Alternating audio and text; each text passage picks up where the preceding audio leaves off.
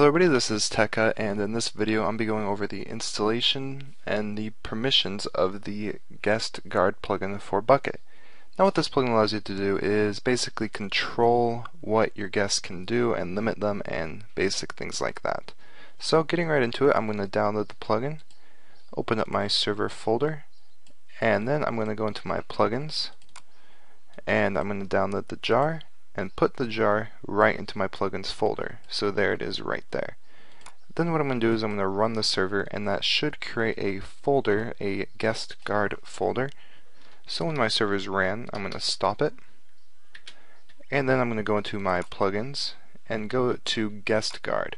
Now here is going to be the config. You can edit it with Notepad++. I'll have all the links to everything you're going to need in the description.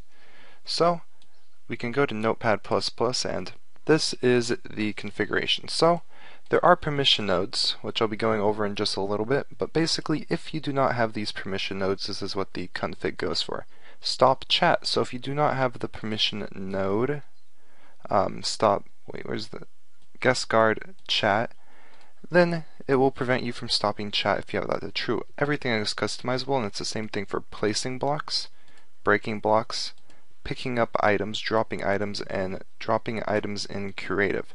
So you can have all that set. You can change that to true or false. So like if I wanted the guests to be able to chat, I would simply change this to false, and that would allow all the guests in the server to chat.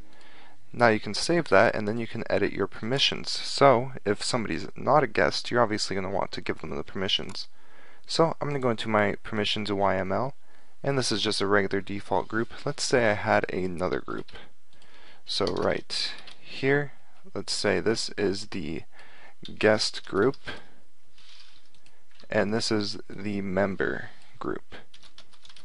What I would want to do is I would want to give my members all of these permissions. So I would want my member to have the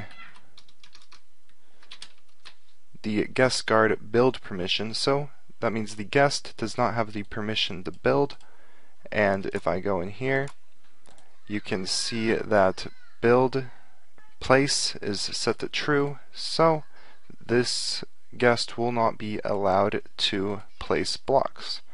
But my member will be ignoring the configuration file for this. So that's how this plugin works.